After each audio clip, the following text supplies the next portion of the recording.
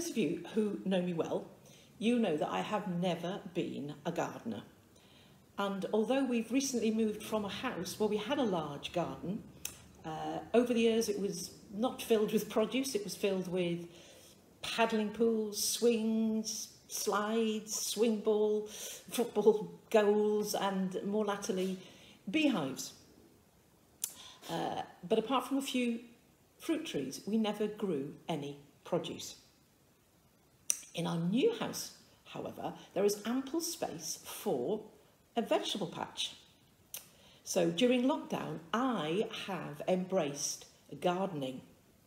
And what started me off was while we were out doing our allotted hours exercise, walking around the village, we saw lots of plants, vegetable plants, outside people's gates for free.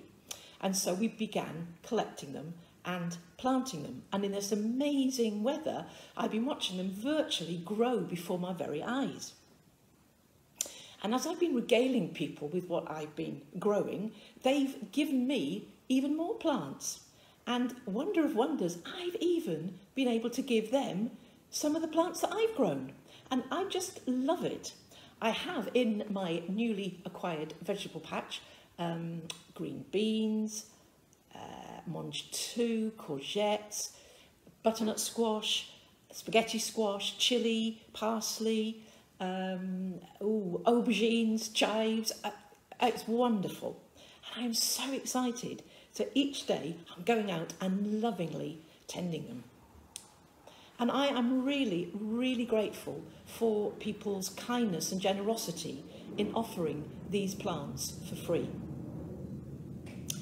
But that got me thinking about other free gifts that are available around us, like the myriad colours of flowers and trees that we see every day, like the warmth of the sun, which has just been so fantastic over the last few weeks, like the incredible complexities of the galaxies in the night sky, like God's mercies, which are new every morning, and above all, his amazing grace.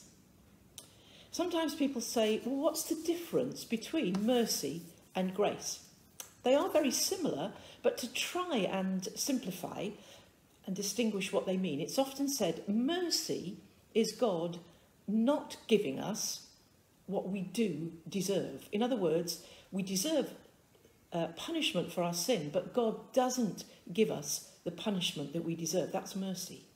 And grace is God giving us something that we do not deserve, which is he gives us in his grace, he gives us his love, he gives us forgiveness, he gives us his favour and eternal life. And as Romans 3 says, everyone has sinned and fallen short of God's glorious standards, and all need to be made right with God through his grace, which is a free gift. So, excited and grateful as I am to have received all these wonderful free plants, they pale into insignificance when we compare them with God's amazing free gift of grace. It was John Newton who penned the hymn Amazing Grace. It was first published in 1799, and he had led a very depraved life. He wrote in 1778, "How industrious is Satan served! I was formerly one of his active under-tempters, and had my influence been equal to my wishes, I would have carried all the human race with me.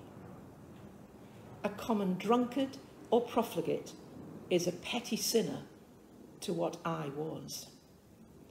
But thanks to God's amazing grace, John Newton's life was turned around, prompting him to write that wonderful hymn. And later he was ordained in the Church of England. He was ordained by the then Bishop of Lincoln. But that amazing free gift of grace was available to John Newton, and it's available to each of us every day. So now, thanks to Mr. Techie, Chris, I'd like to play you, hopefully, a rendition of this amazing hymn of Amazing Grace, which was released at the weekend from 50 nations which have been affected by COVID-19. 19. So just bear with me while I do what I've got to do. Well, I hope you could hear that. And how amazing is God's free gift of grace. Ephesians 4 says, Christ gave each one of us the special gift of grace, showing how generous he is. At the end of the DVD, it says, don't wait another day. So if you have never accepted God's wonderful free gift, then I encourage you to do so today. Let's pray the Lord's Prayer as we finish. Our Father in heaven, hallowed be your name. Your kingdom come, your will be done on earth as it is in heaven. Give us this day our daily bread, and forgive us our sins as we forgive those who sin against us. And lead us not into temptation, but deliver us from evil.